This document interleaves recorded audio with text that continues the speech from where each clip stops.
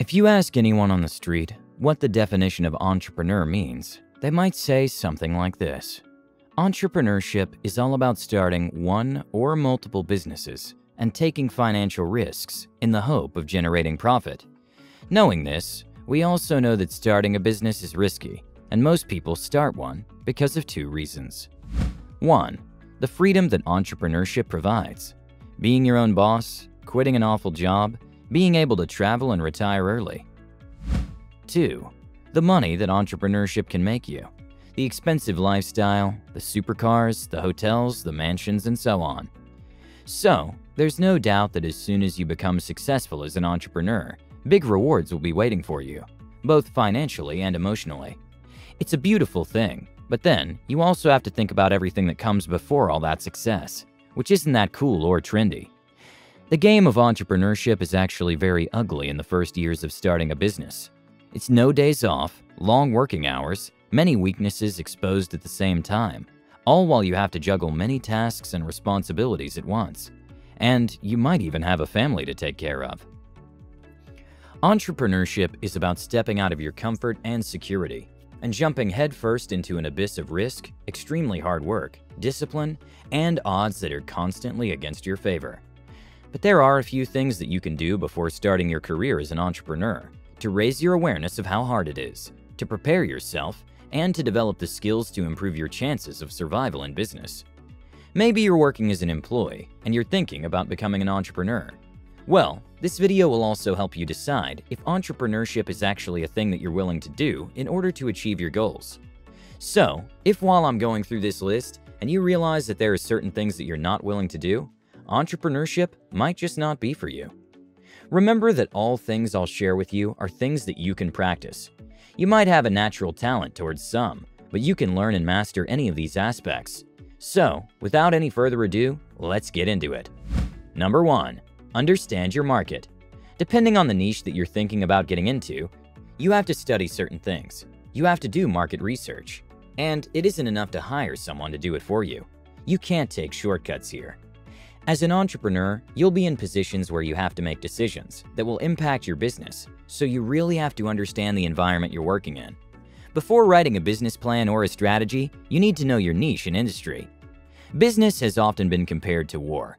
And in war, before a soldier starts attacking an enemy base, he will gather all the information that he's able to gather and study it in detail until he knows all that he can know about the structure of the enemy base, the number of enemy soldiers, their night guarding shifts, their weaknesses, and more.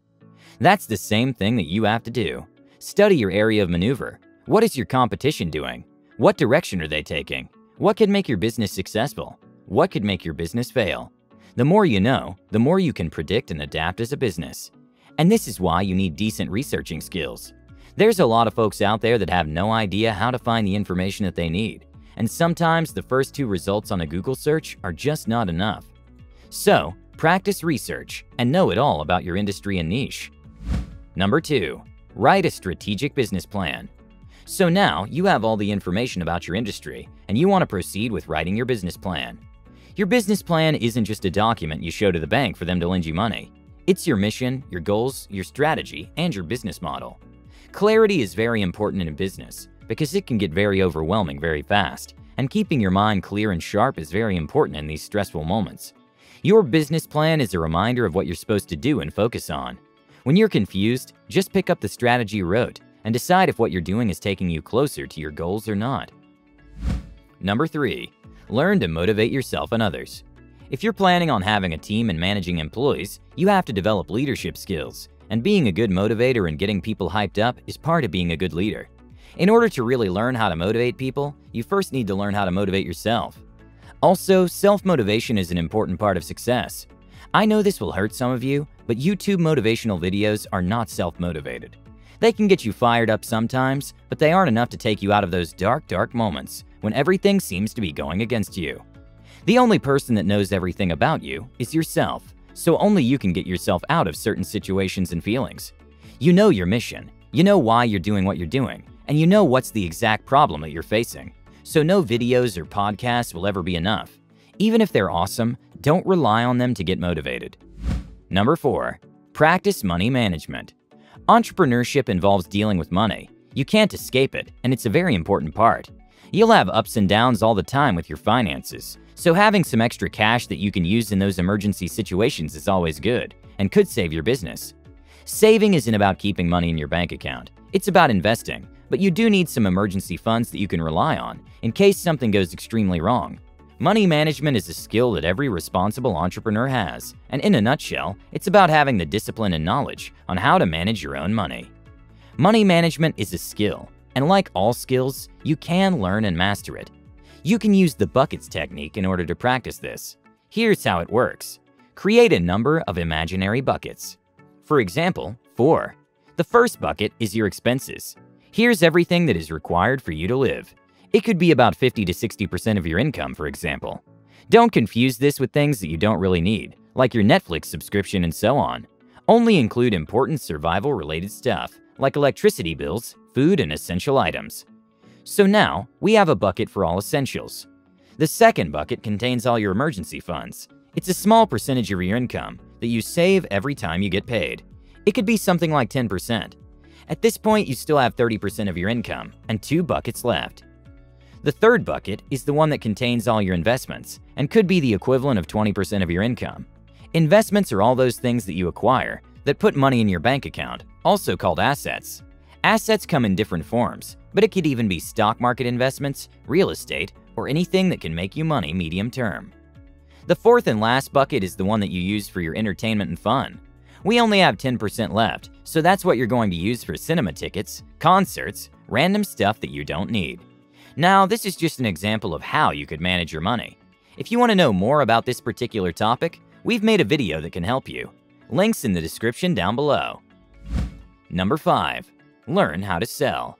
If you're an entrepreneur, you're selling a product or service, or at least you're trying, to your targeted audience. When it comes to selling, it's not only about selling the product or the service itself. It's also about selling yourself and your ideas. When you're having business meetings, when you're talking with the bank, when you're employing someone, you're selling your idea, your vision, and your business model. In order to learn how to sell, you have to practice.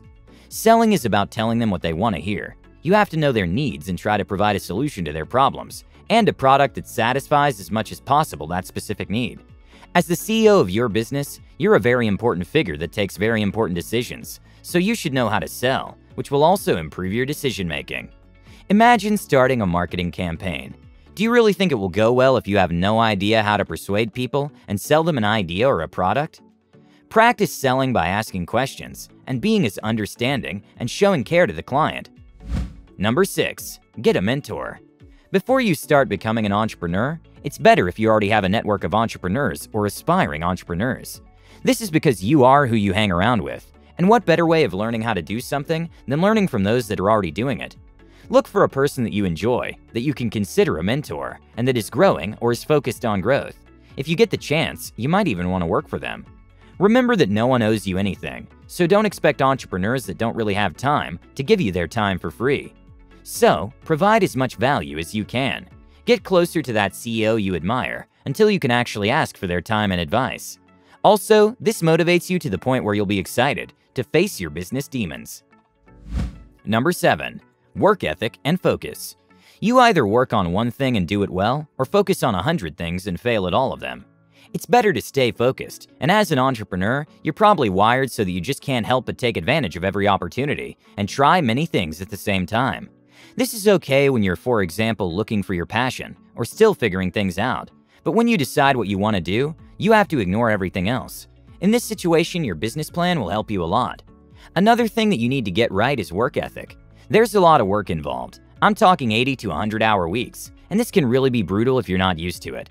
So, examine yourself and test your limits. How much can you work and still function under pressure? And boom, that's it. If you practice these 7 things, you'll position yourself in a way that will help you become unstoppable in business. The most prepared ones are the ones that'll win, so don't take it too easy. And remember that entrepreneurship is an ugly game in the first years. It is perfectly fine if you don't think it's something for you. So, what do you think? Is entrepreneurship for you, or do you prefer a more secure life? Let us know in the comments below, and if you're still wondering if you should get into business or not, we made a video on that topic. The link is in the description down below. Don't forget to subscribe to our channel and get the best content on topics like finance, investing, saving, business, and more. Have a great one, you guys, and I'll see you in the next one.